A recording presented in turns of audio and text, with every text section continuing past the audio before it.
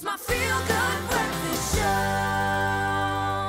Welkom terug. Dit is jou goedvoel ontbytprogram Expresso, net hier op SABC3. Now, this past week, this year's Nobel Prize winners, they've been announced during the course of the last week, with the announcement of the Literature Prize still to come this Thursday, meaning tomorrow. Now, each of the winners who have been recognized in their field have achieved some pretty amazing accomplishments. Unbelievable, in fact. So our first kind of category that we're going to hone in on is for chemistry, and we're going to be talking about our winners, Jean-Pierre Sauvage, Sir J. Fraser Stoddart, and Bernard L. Feringa. So let's find out why they won. And this one is unbelievably cool. This trio won for the design and synthesis of molecular machines, meaning they developed the world's smallest machines by linking together molecules into a unit that, when energy is added, could actually do all kinds of miracles. So these machines that are, in fact, 1,000 times thinner than a strand of your hair, included a tiny lift, mini motors, and artificial muscles.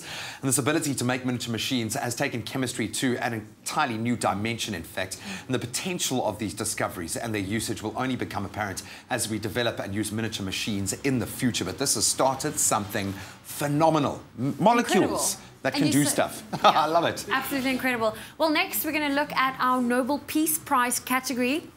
And the winner is Juan Manuel Santos, the president of Colombia. Now, we know that Colombia have been experiencing a 50-year-long civil war that has cost the lives of at least 220,000 of its citizens, as well as displacing close to 6 million people. Now, President Santos, he's made a resolute effort to bring the war to an end, most notably helping to negotiate a peace deal between the Colombian government and the Marxist Revolutionary Armed Forces of Colombia.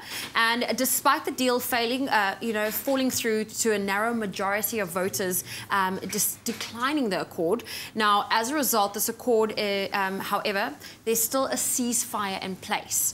And President Santos, he is going to donate $1 million of his Nobel Peace money to the victims that's been affected by the conflict. And they win, you were saying earlier, about 1.4 million US. Yes, they win about 1.4 million US dollars. Incredible. You take into account the fact that they've actually gotten to the point where they can have an election about this is amazing in itself. Well, seeing as we're on the subject of Nobel Peace Prize laureates, and now we have the opportunity to tap into the mind of a homegrown legend.